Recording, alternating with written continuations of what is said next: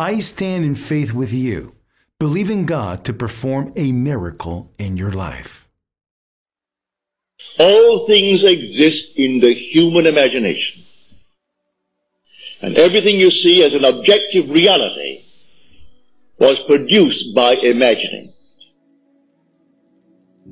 Think of one thing, just think of one thing that would simply deny it.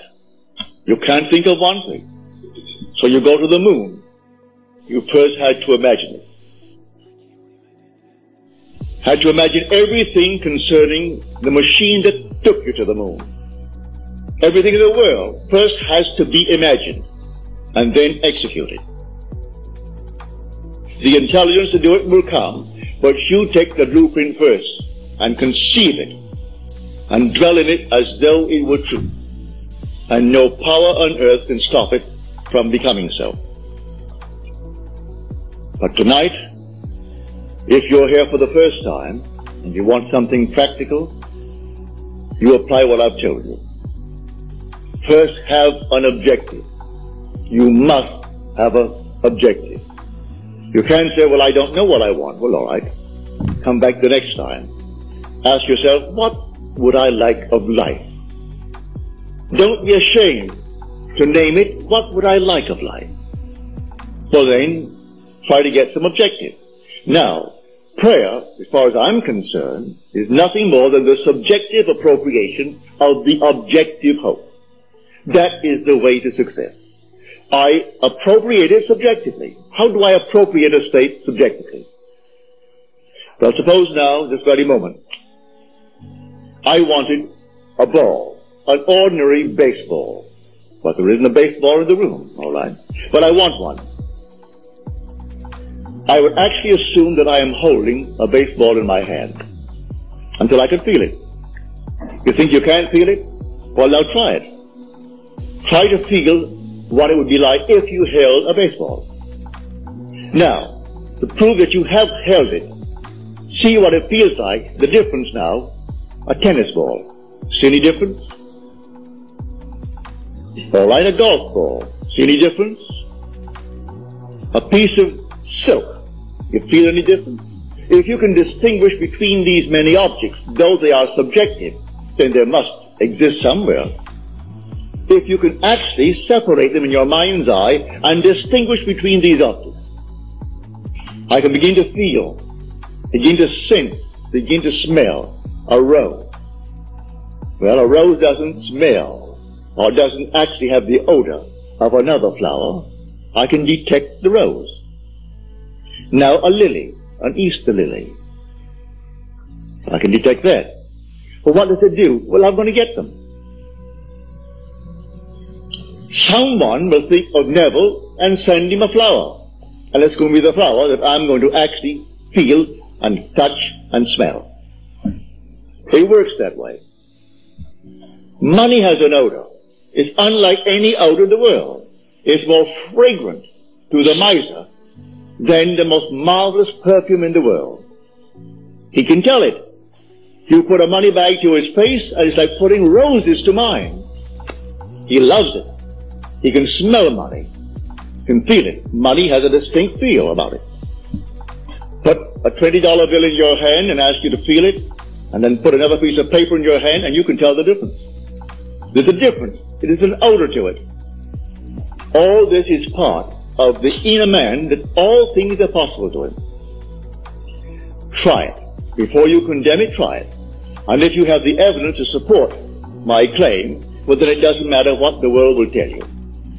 If he laughs at you, so what? So they laughed at everyone who had an idea that seemed a little bit off-center. Always laughed at him. They laughed at the idea of going to the moon. Well, now it's an accomplished fact.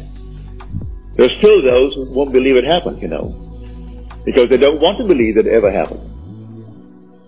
There are those who said you couldn't go down and actually live underwater. Now we have a submarine. There are still those who won't believe it.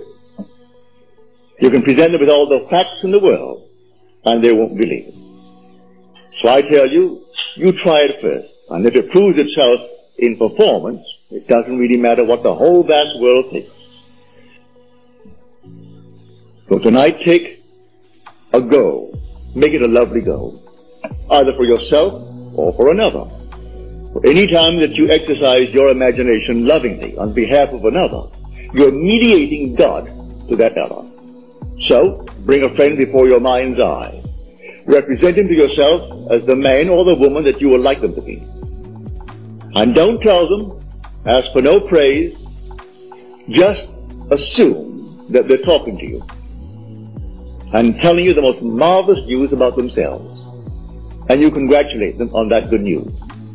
And go your own way. Believe in the reality of that imaginal act. It may happen tomorrow. It may happen the day after, or a week later, or a month later. It has its own appointed hour, and it is ripening, and it's going to flower. So don't be concerned. Leave it alone, and it will come to pass. So this is what I mean by feeling is the secret. I catch the mood, the feeling that would be mine if I were what I want to be. I don't have to touch something. I can if I want to. But it's the mood I'm speaking of. What would the feeling be like if she were well? If she were this? And then you catch it, just as though it is true.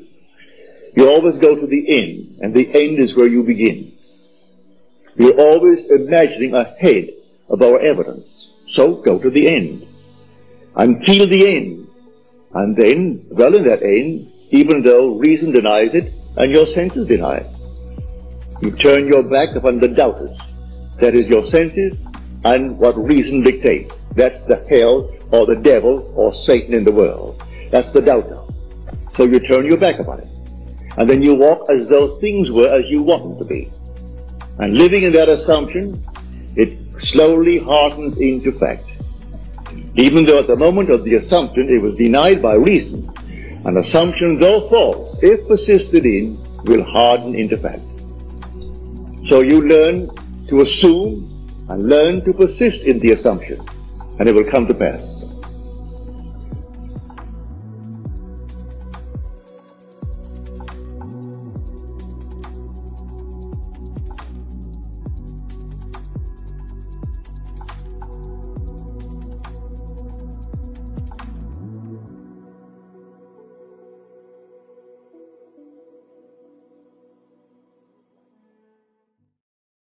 Type Amen if you feel abundant.